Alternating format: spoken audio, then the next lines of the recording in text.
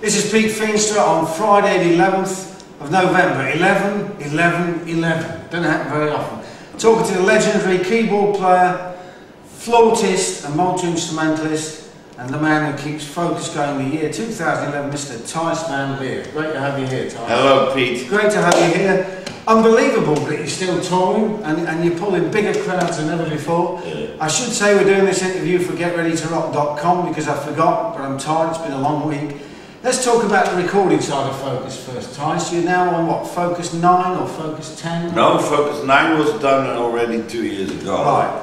That was with, that was with Niels van der Steenhoven, as a guitar player. And Niels left us after 5 years of very successful playing. Great player. And he gave the guitar, to his teacher, Menno Gootjes. Wow. Who is a monster. And Menno's very well known in his own right in Holland, of course. Oh, yeah. And Menno's, and he's played in Focus before, hasn't he? That's true. Yeah. That was 97, 98. Ah. And there we had a few concerts, and then it died, and it was reborn. When was that exactly, when you say? Halfway 2000. Yeah. So the new Focus actually exists longer than the old Focus ever. Yeah, that's the case for quite a few bands, funnily enough, who are in your position. Yep. And one of the reasons for that, of course, is that there seems to be a huge upswing in classic rock, prog rock, rock in general, and bands who've been around as long as you have. Yeah. Are you finding that to be the case generally?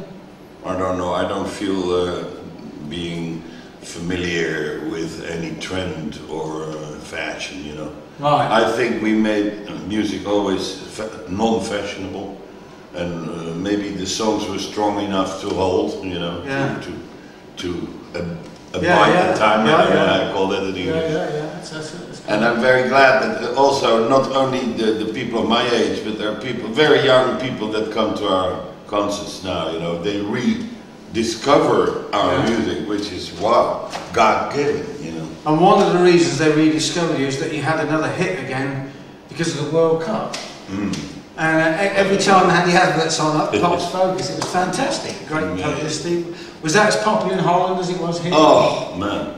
Can I say Nike without making... We're not going to get paid. Nike. Nike had a film of 3.5 minutes with Rooney in it, with a very famous fader, but not playing tennis, but table tennis. You know, and a fantastic film made by a very famous Hollywood producer. Wow.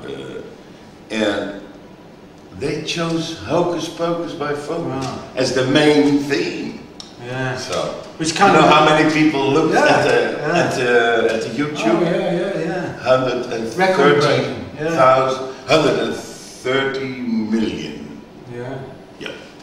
Which is a lot. Half of whom are coming to Sutton tonight, of course. Yeah, if it's only half, it's okay. Yeah. Anyway, so we talked about Focus 9. Focus 10 is in the pipeline. I think no, Focus 10 is more rock and roll. Yeah, but I mean it goes back to the roots more than ever.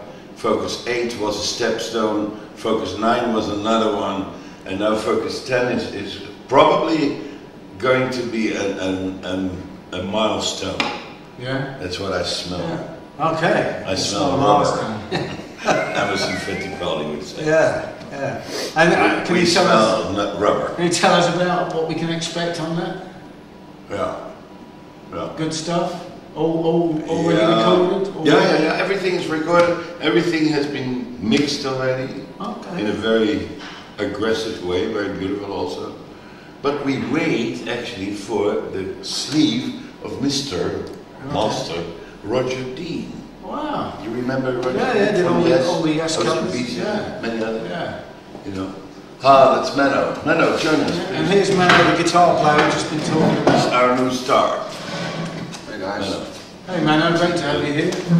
Great to be here, man. You've been back in the band how long? Since January officially. And you were in them in the late 90s. Does it feel any different? No, it doesn't feel any different. Well, it is different because it's a different lineup, you know. So you're working with other people. Yeah. But you were familiar with the stuff, or most of the stuff? Yes, yeah. Well, it was kind of, you know, it was kind of a stressful situation when I had to replace Niels a year ago. So I did 4 gigs with them already. That was kind of, they flew me into Southampton. Okay. I had to play for 7. I had to play for 700 people in like 3 hours later or something. So I did. Way to go, way to go. just as you came in there, we were talking about Roger Dean. So what was the connection with him, with focus? How did you? The thing was that I was always an admirer already, you know, with the things he did, the big sleeves of the vinyl for Yes and for other artists. OCPs and nowadays it's a CD sleeve, of course. Yeah, but that's all, you know, that's minimal. But we are also going to make a vinyl of that seems to come back again. You know, that would be great.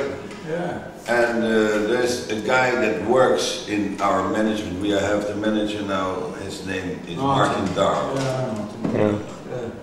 And Darwell has a new right hand, and that's Daniel Earnshaw. And Earnshaw comes to my house in Holland for the first time to make some films about me playing the grand piano at home. And he made a DVD, whatever. I don't know how he calls it. And we also sell it on the merch, you know. It's just me on the piano with all the mistakes and all the shit. You know? And next week we're going around your house. Now, and then he told already that he had connection with Roger Dean. Him being 26 years old, I thought, such a young guy. What should he have with Roger Dean? But he had a very regular correspondence with Roger Dean, and he knew all about Roger Dean. And he was already suggesting then that maybe there would be a possibility of combining Roger and Focus, which was a very long process that I thought, okay, Roger is too expensive. We never can pay him, you know. So like a dream, like a utopia. You know? But it worked and it's happened. It's gonna work. It's gonna happen. But it takes some time. It's Roger's fault. It's not out yet. But hurry up, Roger. But you give him some themes for him to work around? He showed us last time we saw each other was in somewhere last week. Where was it? Boundaries, Fletching. You know that? England somewhere? It's near here. Fletching. Fletching. And he had a small, very beautiful exhibition of his main work. He did for Yes, he did for other groups. Excellent. And the same time, at the same night, at the opening of his exhibition, we played. And we had a very serious talk with him. And he had some sketches of ideas. And I'm not going to review to you. Okay. That's a secret. We'll wait for that. So this album could be out in the spring of next year, something like that? No, sooner. I think sooner. Great. Around Christmas or a little later. And for people who don't see, well, this is the last night of the tour, so I guess it could be people in Europe, but sorry. That's probably Roger Dean as we speak. So, who is this? Just hold this. Yeah. This is the live interviews, you can tell. Yeah. We had